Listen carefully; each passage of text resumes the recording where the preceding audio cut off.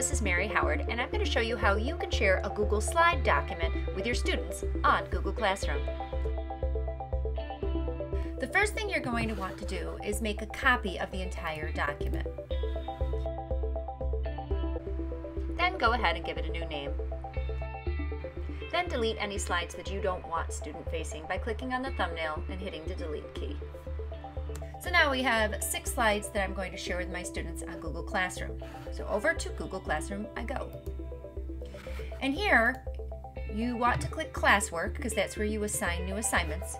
Click the word Create and then click Assignment. Give your assignment a title. Provide students with instructions.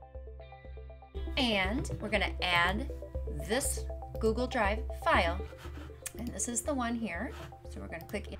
And here's where we come to the important part. We don't want students to only be able to view the file. And we don't want every student editing the same file.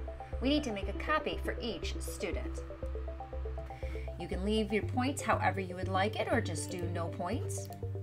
Give them a due date. If you've set up topics, you can do that as well. Assign it to a different topic, and then just click the word Assign, and it will go to all your students. That's all there is to it. Good luck.